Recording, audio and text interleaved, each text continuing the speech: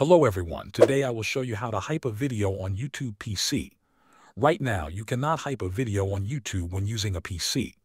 The feature is still not available on the desktop version, but YouTube is currently working on bringing it to computers in the future. Before you try to hype a video, it is important to understand the eligibility requirements. Channels in the YouTube Partner Program with 500 to 500,000 subscribers are eligible for this feature. For the first 7 days after a video is published, viewers will see the option to hype it. Here are the regions or countries where this feature is currently available. If you do not see the hype option on your YouTube app, it means that this feature has not been rolled out in your region yet.